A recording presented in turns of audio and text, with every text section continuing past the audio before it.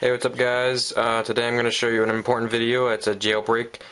This is for versions 3.1.2 and the 3.1.3. I'm on an iPod Touch 2G. This jailbreak will work on any iPhone, iPod Touch, and iPad. So any iPhone, any iPad, any iPad. Well, iPod Touch at least. So what it is, it's a totally different kind. But it's called Spirit, and what you have to do is you have to go to spirit.jb.com.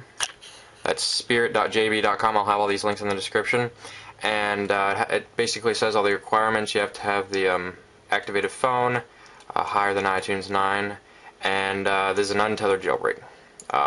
This doesn't unlock you from AT&T. It's just a jailbreak that gives you Cydia.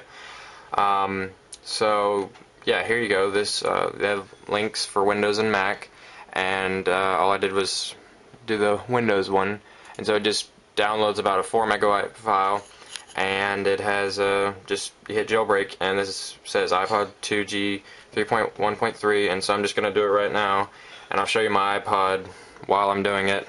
So I'm just gonna hit the button, and it's supposed to do it pretty fast. I'm just gonna, it says restore complete.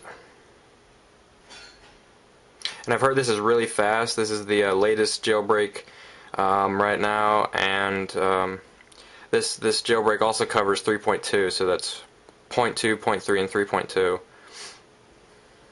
So it has this screen right here, this Aurora kind of thing, and it has a loading bar, and once that goes all the way across, I guess that's when it's going to be done. So on my computer it says it's connected, and so it's getting there. Alright, so there we go. Alright, so as you can see right there, it has Cydia, and the jailbreak is done. Let me just... and it's ready. So, probably just have to open Cydia and, get all the sources in.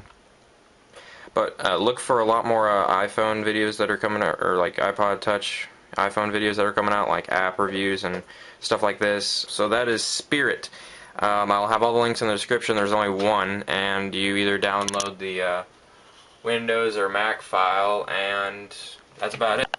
Alright, so that's the jailbreak. I hope you enjoyed it, and if you have any questions, please write them in the comments box. A lot of stuff can go wrong with this.